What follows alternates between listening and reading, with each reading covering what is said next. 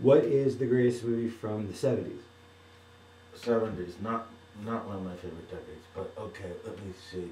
I love Nashville, Robert Altman's.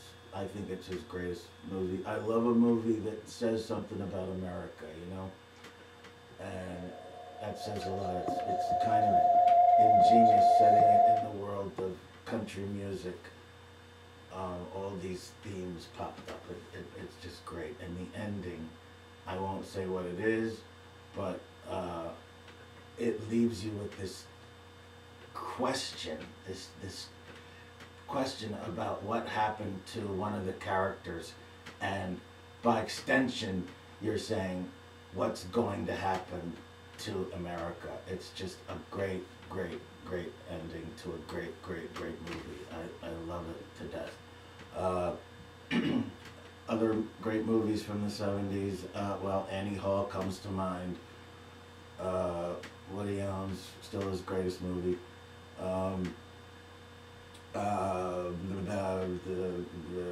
Deer Hunter, I love The Deer Hunter. I love, They Shoot Horses. well, They Shoot Horses is actually from the 60s. It just kind of squeaks into the 70s. It was released in December of '69, so it was still playing in, the early '70s. That is another movie that says a great, great deal about America. I love the setting of the dance marathon in 1932, of course, to make a broader statement about the United States. The Depression was a fascinating time, of course, and it can be a symbol of so much more than just economic collapse.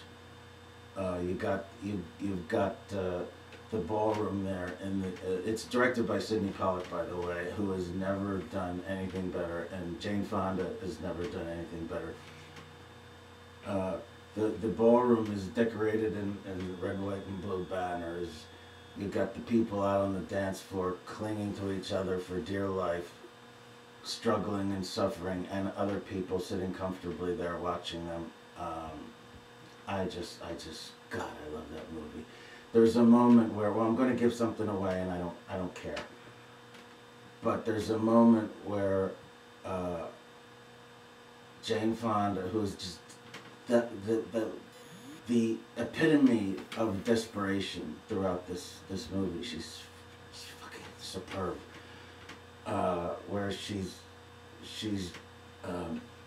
gets stuck for a while with Red Buttons as a partner, and he's this old, well, aging, let's say, sailor.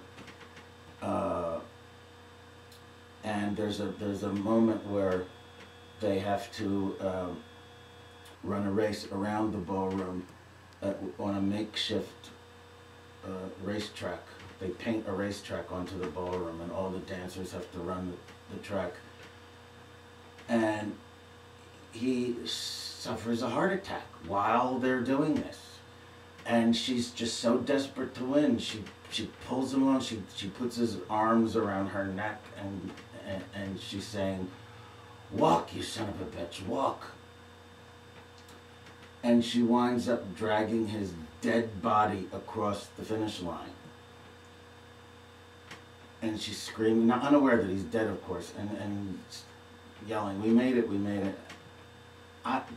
I don't think I have ever experienced anything emotionally like that in a movie.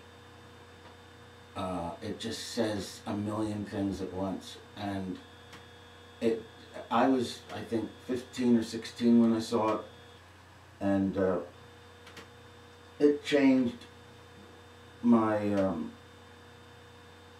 my movie-going experience forever. I think I never looked at movies quite the same way again, and I just think that's one of the greatest movies ever made. It hits me in the gut. It will hit you in the gut if you've never seen it. And I'm sorry if I spoiled that part of it for somebody who hasn't, but it was necessary to convey the impact of it